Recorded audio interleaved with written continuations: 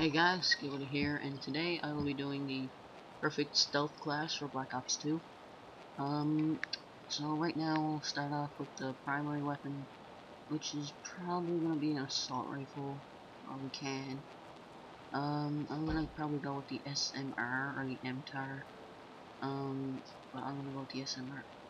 Probably we could go for a SMG. Let's go with the PDW-57, I guess. And next, I think you're gonna go for the perk one. Perk one, this is obviously gonna be Ghost, and you can pick between Ghost and Blind Eye, but I pick Ghost. For perk two, pretty sure that it should be either Hardwired or Cold-Blooded. I think I picked both in this.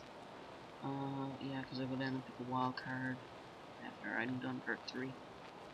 Or yeah, I think I pick a wild card now. No, I picked perk three. You're gonna want to know Dead Silence to move around a lot quicker. And you're gonna go with the wild card for perk 2 Greed to get the Hardwired from perk 2. So you'll have 2 for them. What Cold Blooded does, it keeps you away from player control kill streaks and like the radar thing.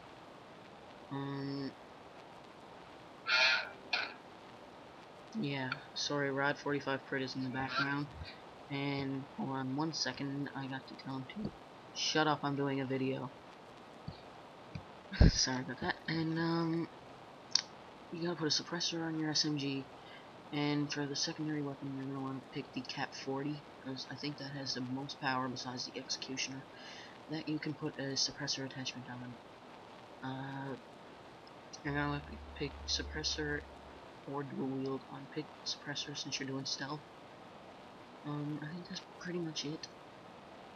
Except the second attachment, or no, I think I pick a lethal grenade, or yeah, I pick the shock charge. You're gonna want to land in high traffic area. Um, for these score streaks, I'm probably gonna go with UAV, counter UAV, and Dragonfire, because you always get UAV assists from that, which is extra score, which is gonna count towards your Dragonfire more. Counter UAV is gonna keep you off the radar, because you won't be able to see other people, or other people wouldn't be able to see you.